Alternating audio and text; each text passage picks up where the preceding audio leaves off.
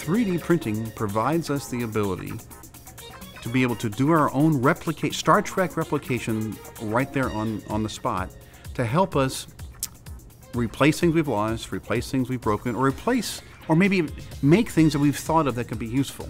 Let me give you an example. There are a lot of hex head 5/32 inch needs on orbit, and we can replicate these tools for us, and we carry them around with us. If you carry them around, you can end up losing them. Seat track on airplanes are the same kind of seat track that we use on orbit between racks, and we put little feet in there to anchor things down. These little feet you can end up losing quite a bit.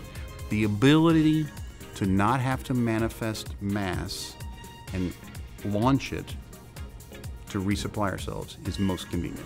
3D printing in zero-G will be ready to launch early June of 2014. Currently, we're slated for SpaceX 5. The goal of 3D printing is that we want to take this to microgravity and for use on the International Space Station. As you might imagine, on Space Station, whatever they have available on orbit is what they have to use, and just like on the ground, you have parts that break or get lost. When that happens, we do have to wait for replacement parts, or we have to use multiple spares that have to be launched, which does require extra mass. So the idea here is that we will, on demand, be able to print replacement or spare parts as needed. We can have the prints preloaded onto the printer, or we can upload directly from the ground. So we'll have an on-demand 3D printing capability on station.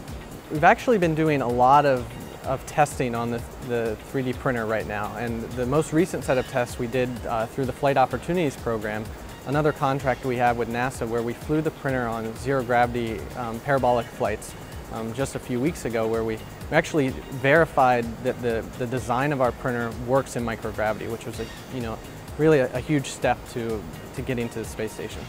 Made in Space is responsible for designing the hardware, but NASA is helping to provide insight into key design areas and into the testing for flight certification.